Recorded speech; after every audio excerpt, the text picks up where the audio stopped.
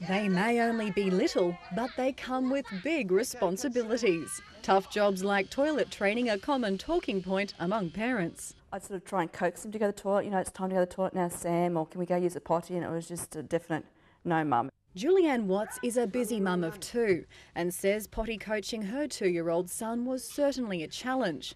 That was until she came across a new potty training kit. And Samuel started using the toilet immediately, pretty much straight away. And then within 7 or 10 days, he was completely toilet trained and right out of his nappies. Tracy Fullwood is the co-creator of website pottytraining.com.au, a concept she developed to help her own kids and others start toilet training from as early as 14 months. I designed up a toilet training kit and I was just amazed. It took 3 days and she was taking herself to the toilet every time. Her system is based around fun and interactive sticker rewards. Every time the child uses the potty or the loo, they're rewarded with a colourful sticker to be displayed on their very own chart.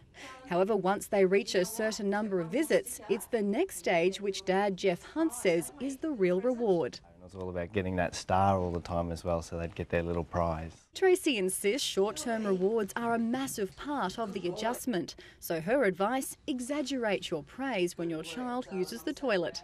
Well done, high five, good work. Okay, should we get a sticker? While first-time mum Marlene Patterson says she was initially sceptical about starting too early, after some research decided Ivana was ready for potty training at 3.5 months. But within 2 days, she was doing number ones pretty much every time I put her on the potty. They can start from baby to the 1-year-old to the toddler. It's really up to them. An accomplishment thanks to a book recommended by Tracy called Early Start Potty Training. And what I was doing was a sound association, noise. And she just responded really quickly and learnt that when she heard that sound, then she was meant to go. Oh, good girl. Good girl, Tana. We were in the potty. Good girl.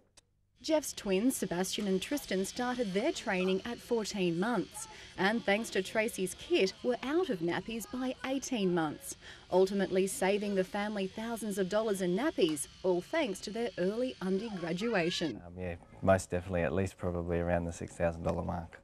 However, learning to use the big bowl was also assisted with another device. The wee man was what got our little boys to learn how to go to the toilet standing up. Tracy also recommends the aid of another boy's toilet toy, Wee Target.